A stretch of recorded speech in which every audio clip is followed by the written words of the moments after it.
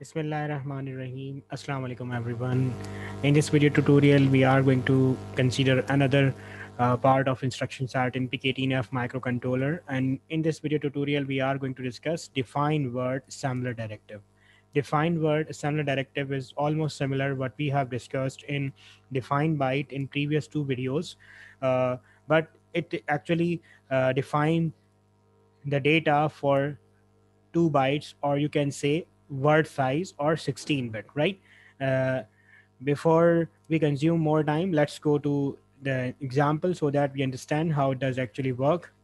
So let's say I'm gonna, of course it is a part of program, and it will save memory for certain fixed data in program memory. So let's say if I'm gonna originate at 100 hertz, that means our program memory with the address 100 will have this effect. What we are going to use, let's say we have to first of all define the label of the fixed data. So let's say it is data 1, and we are using dw is a defined word. And next we have to mention a 16-bit word, right? So let's say F457 hex, right? So this is a 16-bit word. So what is going to happen? This 16-bit word will save against label data 1 at this memory address 100, right? So in program memory, after the execution of this specific code, which in which this line is included, what is going to happen in program memory at memory 100 hex, and another memory is 101 hex, right? So these are 2 bytes. We know that in PIC18F microcontroller, memories are organized in byte wise. So we are talking about these two location, 100 and 101. And we know that defined word will eventually take this 16-bit information as a label data 1 on these two lines, right? So how we can actually store it? PIC18F assembler will take care of little Indian approach. This means 57 byte, which is the lower byte, will store first, and 54, F4, which will is the higher byte, will store on a higher address. So this is what is supposed to be taken. So here it will store 57 hex, and here it will store. It will store F4 hex.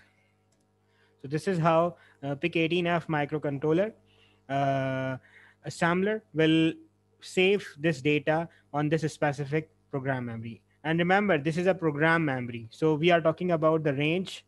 Let me write the range of program memory. If you remember, memory range start from 0 and goes to 1 FFX, right? So this is 2 megabyte memory, and the range is from 0 to 1 5 times f. And this address is basically this address 0100 and 01001 will hold this address. Furthermore, you can also take a table of words. For example, let's say I'm going to write define, I'm going to originate, it's another example, let's say 500 hertz. So I'm going to write dw, and I can use multiple examples of words. Let's say 7845 hertz, comma, the next F457 hertz, and so on, right? So I can take multiple words. So what is going to happen if I am going to execute? Assembler will use program memory addresses, and what addresses? 500. It will hold the lower byte 45 hex. Okay, it is in hex. Then 501 will hold 78 hex. Then 502, it will hold 57 hex.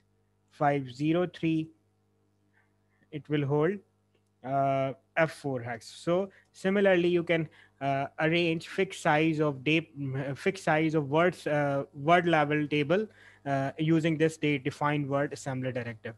I hope you have understand this assembler directive. Still, if you have any confusion or query, you can post your queries and confusions in comment section. Thank you so much for listening.